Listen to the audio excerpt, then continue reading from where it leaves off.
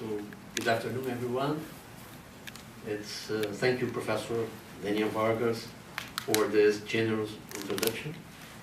And I'm delighted to be in this panel with a very friend of FGV, Professor David Trubeck, and also Professor Fabio Silva.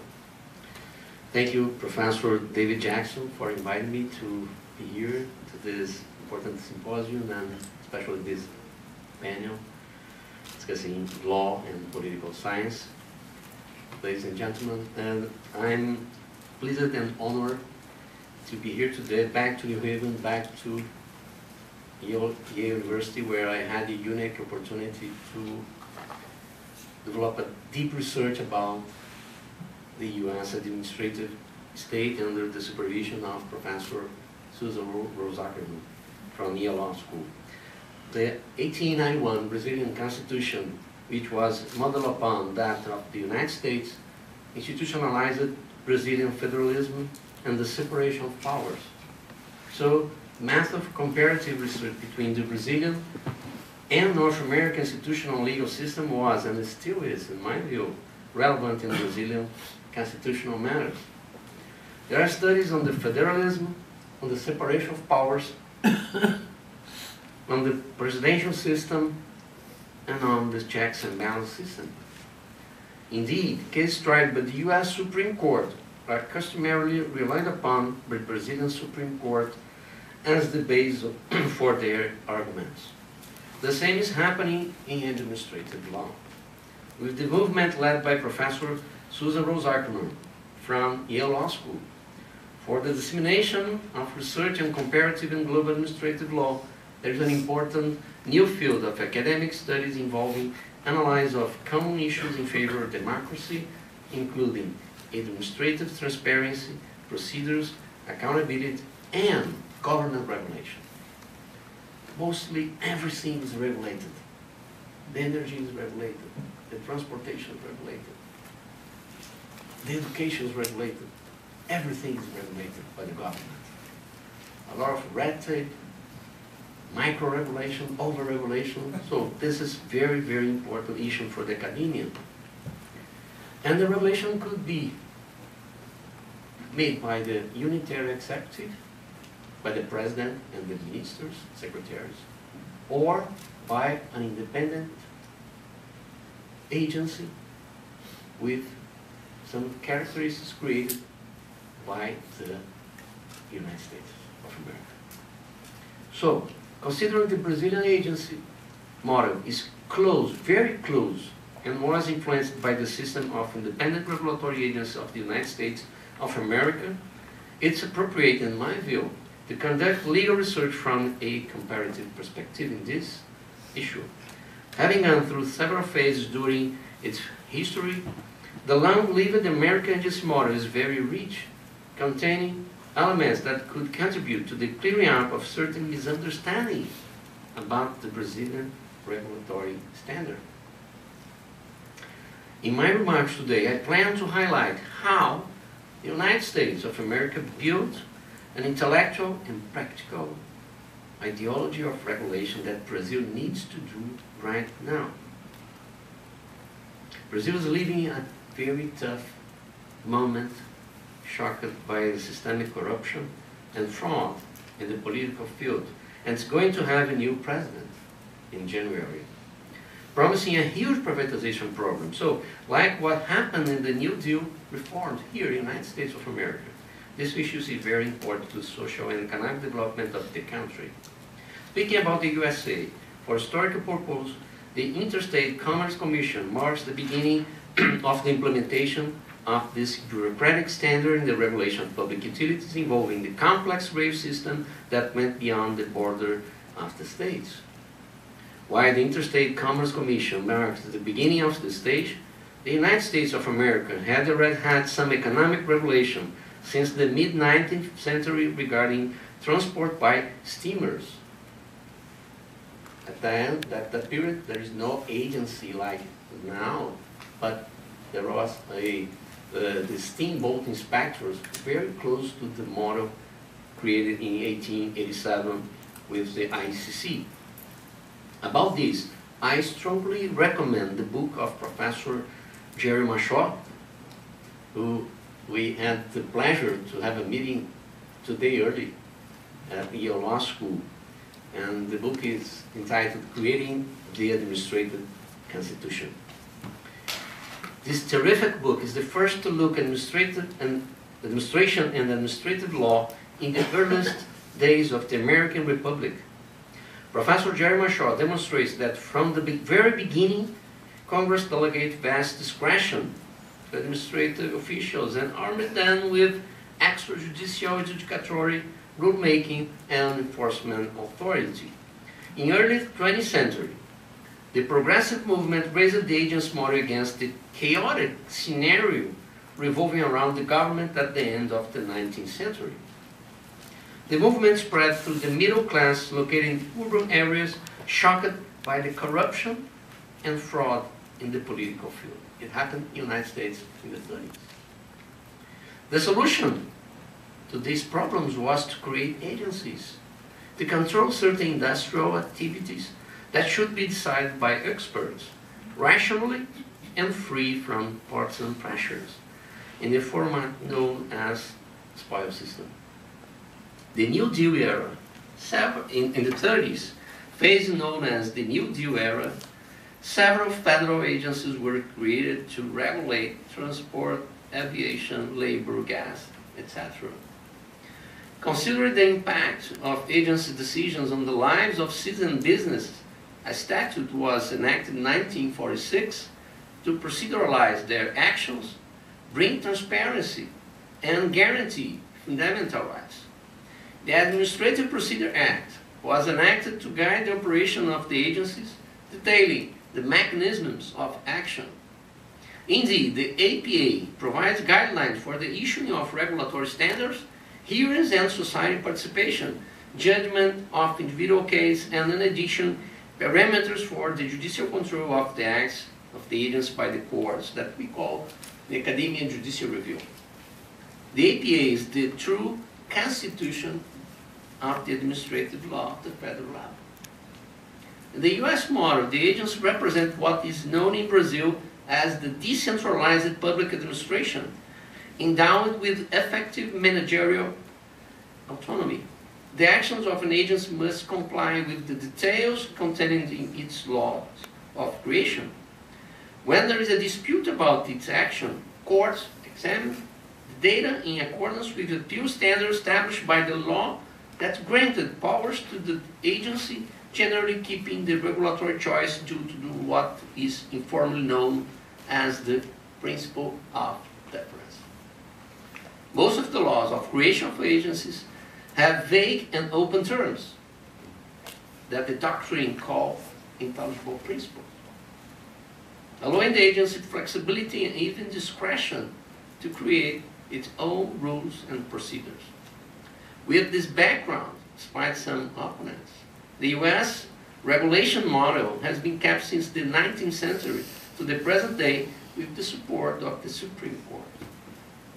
Gary Lawson, a Boston University School of Law professor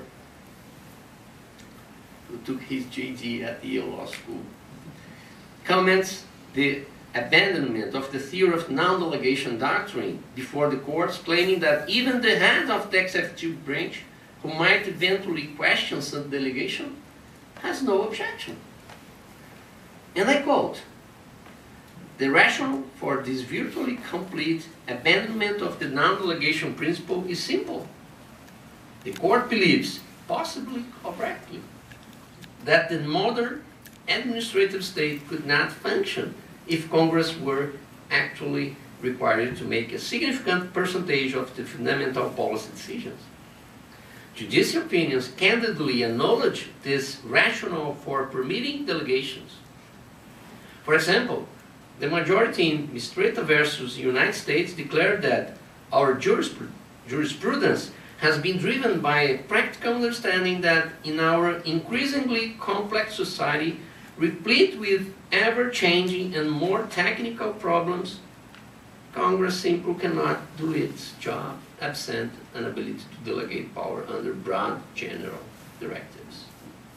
When faced with a choice between the Constitution and the structure of modern governance, the court has had no difficulty making the choice. Contrary to conventional wisdom, neither did the Reagan and Bush administrations.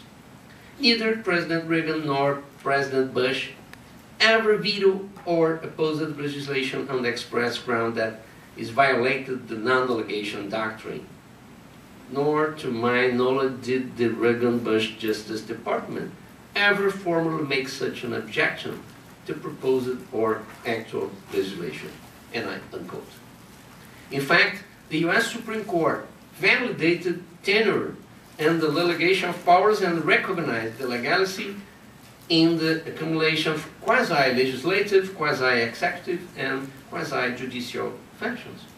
Presently, the U.S. model agents favor the occupation of position by experts, public participation, transparency in procedures, and decisions with a procedural safeguard system similar to the judicial model. Let's talk a little bit about Brazil. The Brazilian agency model is, like I said, a partial reproduction of an existing standard in the United States of America. The master plan of the state governance reform issued in 1995 brought a new model of independent regulatory agencies in order to restructure public administration. It was implemented at a time of the restructuring of the state's way of intervening in the economy during the administration of former President Fernando Henrique Cardoso. Mr. Cardoso led a huge privatization program. At that stage, the creation of regulatory agency was paramount. First, to attract private capital, especially foreign capital. And second, to deal with technical issues for decentralizing the executive power.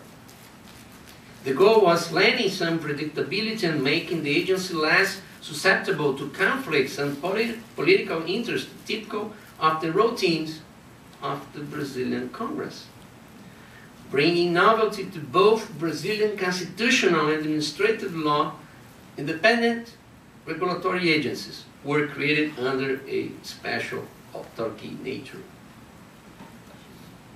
First, headed by a collegiate body. Second, granting tenure for its commissioners. Third, it was created with administrative autonomy. And fourth, they received quasi-executive, quasi-legislative, and quasi-judicial functions that we call adjudicatory powers. Right now, Brazil has independent regulatory commissions in relevant industrial sectors like oil and gas industry, energy, electric energy power, healthcare, transportation, and telecom. The introduction of regulatory agencies brought some legal controversies in Brazil. First, the offense to the principle of the separation of power. Second, the delegation of powers from the legislative branch to an elected commissioners. Third, the violation of the principle of the unitary executive. And fourth, the lack of legitimacy of the commissioners of independent agents holding fixed terms, like what happened in the United States. The debate is very close to what had happened in the United States, especially after the New Deal era. With the revolution that we were talking about, Professor Daniel, the revolution of 1937 in the United States. Looking toward this constitutionality of the Brazilian model, in two cases, the Supreme Court validated the tenure system. The normative functions, we've mentioned the so-called intelligible principles, that is a theory created in the United States academia, and the decision-making autonomy. It's important to stress that the Brazilian bureaucracy, even with the advent of regulatory agencies, is still different from the United States bureaucratic system in terms of governability and governance structures. It's closer, but it's not exactly the same model. However, there is no doubt that part of the institutional design, granting tenure to the agency commissioners and decision-making autonomy really was influenced by the American model. Indeed, because of these factors, analysis should be produced about what happened and has been happening in the North American model in the various stages along its over 150 years of history. Especially at this moment when big tech giants such as Uber, Google, and Facebook are acting like global service providers beyond borders. And you know, the structure created by the Uber, for example, is the same here in New Haven, or in Rio, or in Istanbul, or in Tel Aviv, or everywhere. So, how to deal with this kind of structure? Using the traditional administrative law, the law passed by the Congress, and go to the veto, or not veto by the President, and done, we solve the problem? That's the point. And everything is regulated. That's my point. How to deal with it with the modern, the structure of the law, or the rule of law, created 200 years ago. For the American, in the pursuit to improve the regulatory state, both the positive and negative aspects of the governance system should be analyzed both by Brazilian and the American Academy. For the American Academy, this question would be interesting to research empirically how an administrative system created to be applied locally was absorbed in another country with a very different culture and economic and social conditions. Otherwise, some matters related to the American system of regulatory agencies can contribute to the development of Brazilian agencies, and not only in regards to the administrative law. It would be helpful to further research in several areas. And this event, this symposium, is very important, in my humble opinion, to this kind of discussion.